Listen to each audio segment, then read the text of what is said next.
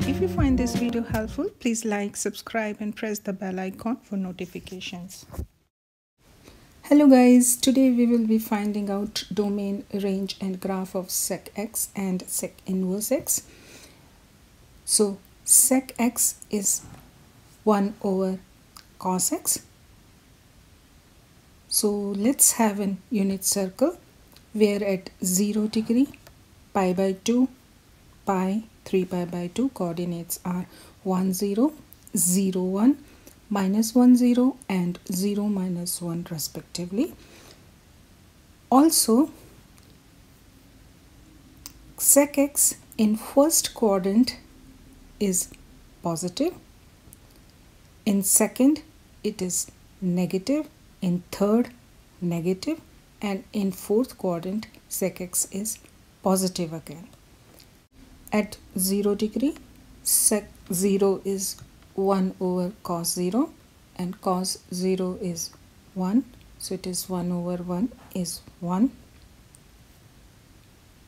At pi, sec pi is 1 over cos pi and cos pi is minus 1, so it will give us minus 1.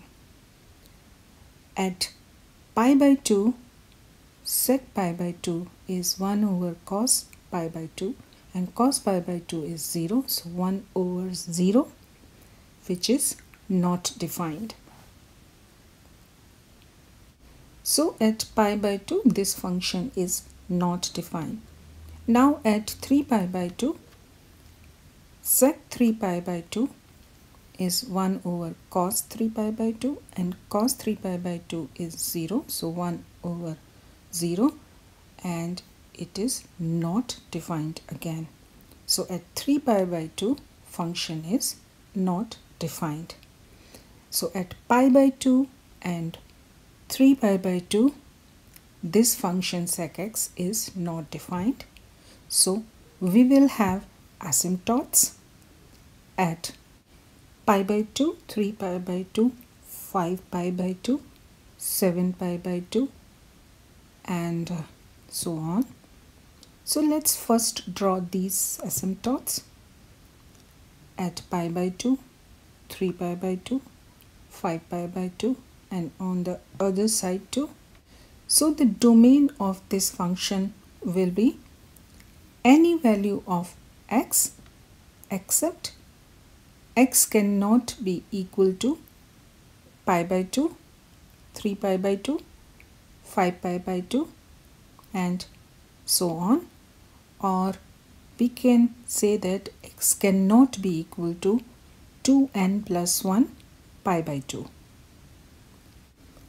And for the range, as sec x is 1 over cos x, and we know that range for cos x is from minus 1 to 1, so range for sec x will be opposite to this. So range for sec x will be from minus infinity to minus 1 and 1 to plus infinity.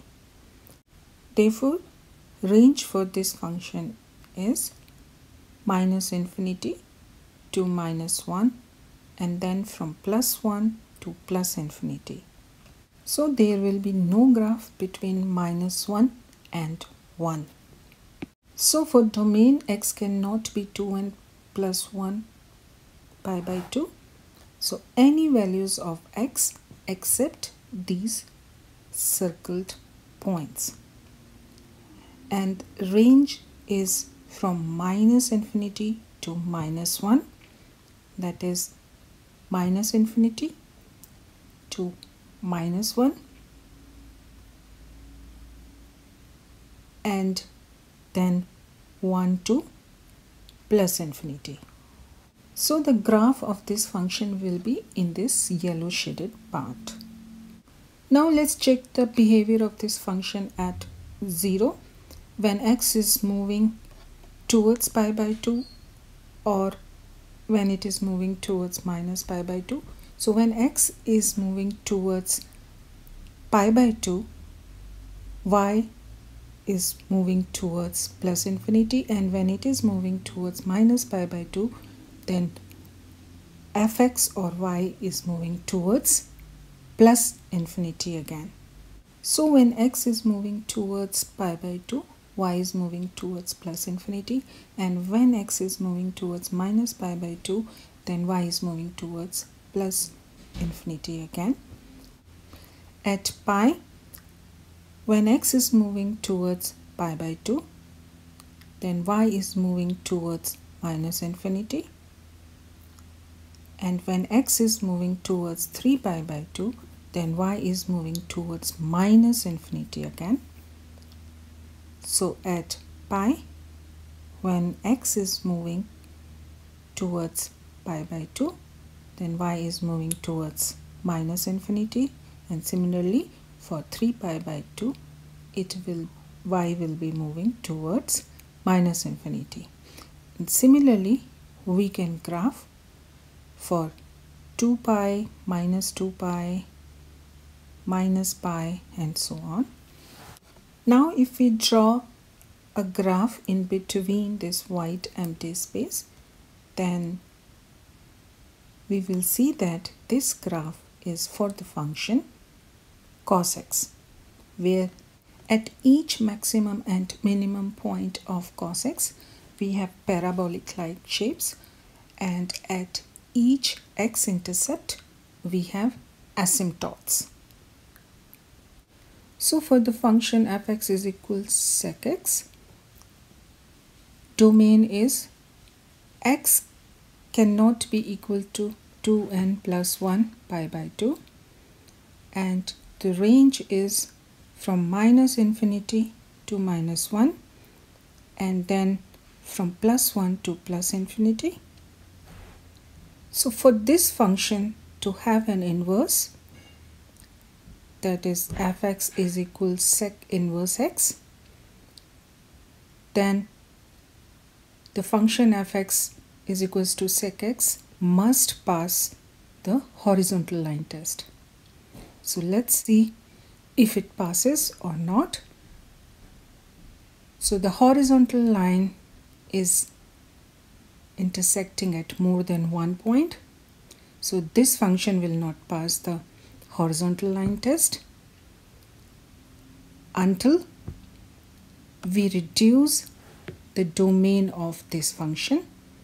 So let's the reduced domain be from 0 to pi. Now let's do the horizontal line test between this domain, and this time this function will pass the horizontal line test.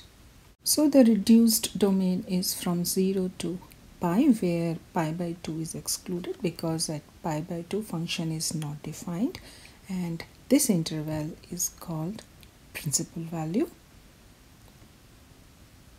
So the domain for sec inverse x will be the range of sec x, that is minus infinity to minus 1, and then plus 1 to plus infinity, and the range of the function sec inverse x will be the reduced domain of sec x, where reduced domain of sec x, that is principal value, is from 0 to pi, where pi by 2 is excluded because at pi by 2 function is not defined and we have asymptote there.